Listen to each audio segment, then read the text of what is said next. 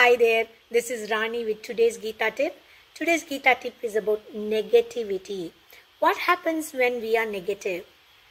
Actually, when you're negative or when you're wishing somebody bad or something is going against us, understand anything that is negative, that we express as negative, just comes back to us. It depletes our energy. It brings us into low mood.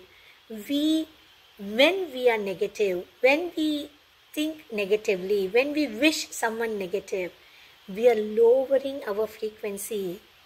You are hurting yourself. We are hurting ourselves when we do this.